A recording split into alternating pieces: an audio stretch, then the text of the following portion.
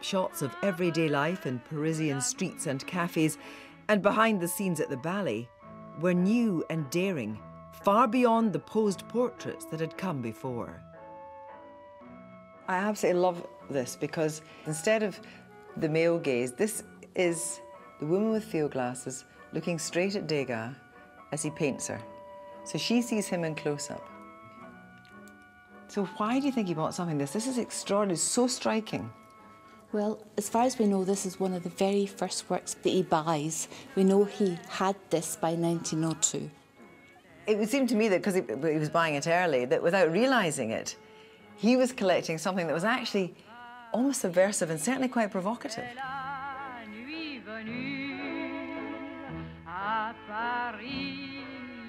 By good judgment and luck, William Burrell amassed no fewer than 22 works by the artist, building up the largest and finest collection of Degas anywhere in the UK.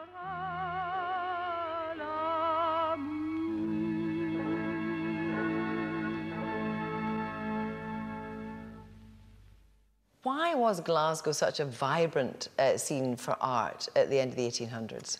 Well, I think it's a combination of three things. First of all, there was a lot of money around, and that's very important for artists because there were people to support them. The second thing is that there were these dealers, these art agents, who were able to act as a kind of interface between the artist and the collector.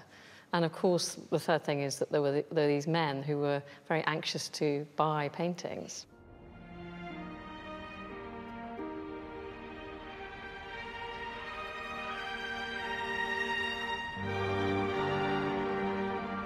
Burrell's newfound wealth made him a leading player in this art market. Was he, do you think, from an early age, a very astute businessman? Very, absolutely ruthless in his ship owning, because he used to wait until the shipyards were crying out for work, and he'd order a whole lot of ships at once and get them very cheap. And then he used to sell when there was a boom, and this is how he made money. Between 1898 and 1900, just 2 years, as demand for ships peaked and prices rose, Burrell sold his entire fleet. His bold strategy reaped him huge financial rewards. By the turn of the century, Burrell's business acumen had amassed him his first fortune. Now he could step back from shipping and concentrate on building his collection. And that moment coincided with one of the most fabulous events in Glasgow's cultural history, the 1901 International Exhibition here in Kelvingrove Park. And Burrell put himself at the heart of it.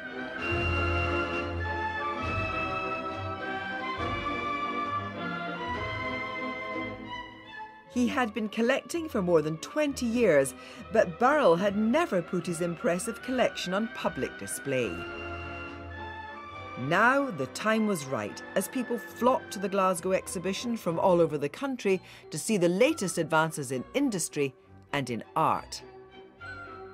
And when he lent the exhibition more than 200 works, Willie Burrell announced himself as an international collector of note. It's the first time we've got a real picture of the breadth of his collection. He has some Manets, and also he has some Glasgow items, but the surprise is were the medieval items. There were tapestries there. How he acquired them, nobody knows. So it's the breadth of the collection that's there that's really interesting. Burrell had an international ambition, didn't he? Yes, he did. And I think really the people he was looking at were the Americans. And they're the big collectors. You've got the Rockefellers, you've got J.P. Morgan and Frick, and then latterly, of course, Randolph Hearst.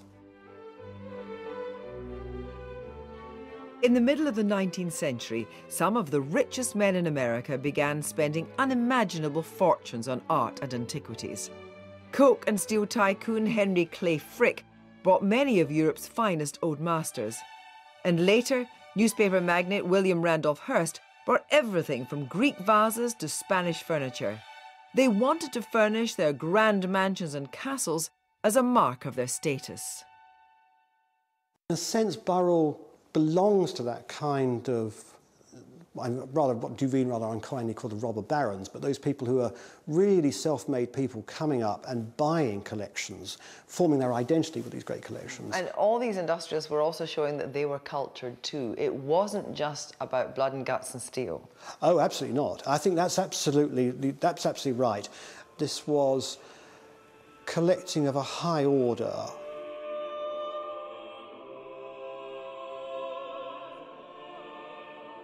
We don't know exactly where Burrell started collecting medieval art. He may have picked up his taste on family holidays to Holland and France, perhaps encouraged by his mother, who also fancied herself a collector. But over 6 decades, Burrell assembled one of the finest collections of Northern European medieval, Gothic and early Renaissance art ever amassed by one man. Okay, Kelly? Yeah. And you've got enough manoeuvring space to do that, otherwise I would go in the middle now. These 14th century stained glass panels from a Carmelite monastery in Boppard-on-Rhine in Germany survived iconoclasm and the Napoleonic Wars and are also some of the most beautiful glass Burrell collected. They've been up on display since the museum opened and now need to come down for conservation. There's always an unknown quantity to it, and I suppose until you've done it, you never know. So we always have a contingency plan. So what's the worst that could happen? Well, I suppose the worst that could happen would be that it slips and falls. OK, I've got all of this. It's coming down. It'll be really exciting to see them in the workshop and start exploring what went on with them before they went on display here at the Burrell.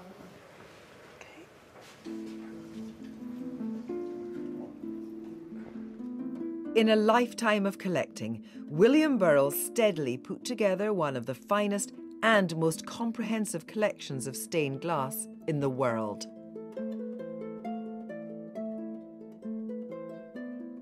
What were some of his best bargains? The Fawsley Hall glass, this wonderful series of heraldic panels, early 16th century, one family from this early 16th century house in Northamptonshire. He pursues them long and hard from before the war till after the war and gets them really quite cheaply. And there's things like the Prophet Jeremiah from Saint Denis, which he pays £114 for. It's from the first Gothic church, built by Abbot Suger, this great figure in 12th century French society. And it's one of the windows there. And of course, at the time, nobody knew it came from there. So that was an amazing bargain. You can point to the collection and find all sorts of things he actually bought really rather well. William Burrell taught himself about every aspect of his collection, and as his knowledge and his contacts book grew, he was able to buy better and better. He started with a very curious mind as a child, and he never stopped. He was always asking dealers and finding out about different things. And he was really, really interested in their provenance and where they'd come from and what they meant.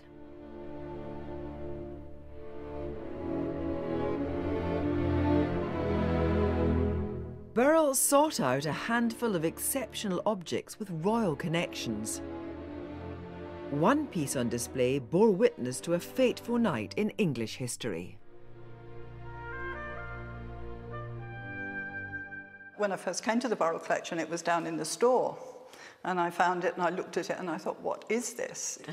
And it turns out to be the matrimonial bedhead that was made for the ill-fated marriage of Henry VIII and Anne of Cleves.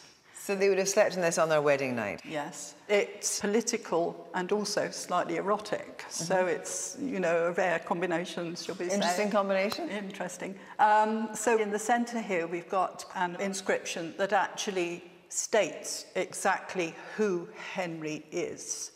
King of England and of France, Lord of Ireland, and the chief and supreme head of the Church of all England. So that's the political bit. That's the political bit. What's the erotic bit? Well, if you look at the carving, we've got a grown-up woman on this side and a man on your side. Well, a very prominent codpiece. He's got a very prominent codpiece. And what's he got in his which was fashionable at the time. He's holding a large fruit, emphasising the fruitfulness of the union. And on this side, we've got a very fashionably dressed lady. In one hand, she's got a serpent or a snake, and in her other hand, in her right hand, she's holding an upturned sword. So, as I usually say to the guides here, interpret as desired for that. So that, of course, is the idea that it's the idea of virility. And, of course, this is not a rendition of Anne of Cleves. She was rather not a very attractive person. Well, some of the stories are that they played cards all night. We don't know if that's true. We'll never know. Only the bedhead knows. And I find that really exciting, that this bedhead was actually there on that night. With objects like the king's bedhead, Burrell bought his own piece of royal history. But he was just as interested in precious things used by ordinary people.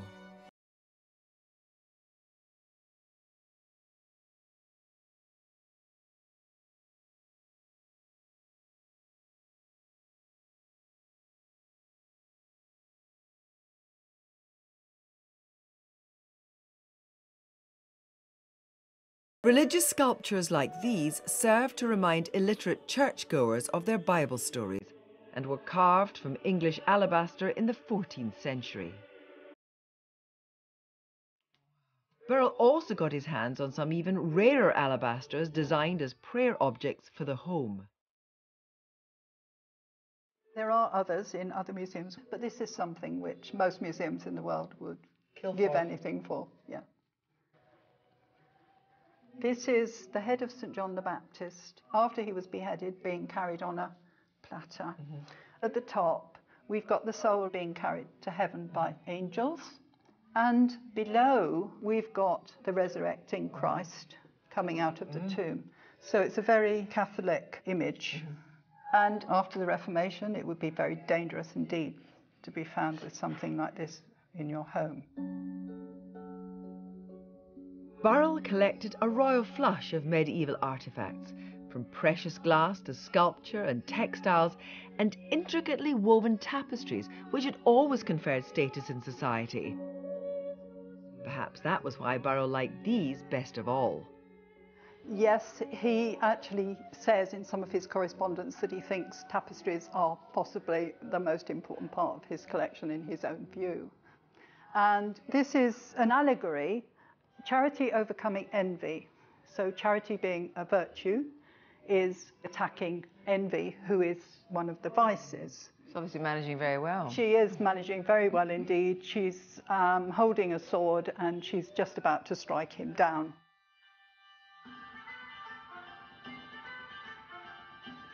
This tapestry is about 500 years old, and it was made in the area that nowadays we call the southern Netherlands, which was one of the most important tapestry weaving centres in the known world at the time.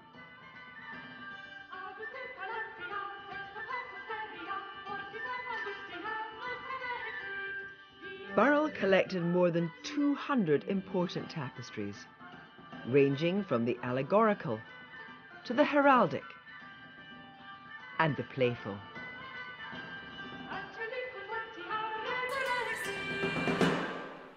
I really don't know where to begin with this tapestry. There is just so much to see, and it just looks so glorious. Yeah, and it's actually one of our favourites, and especially the school parties that come in absolutely love this tapestry.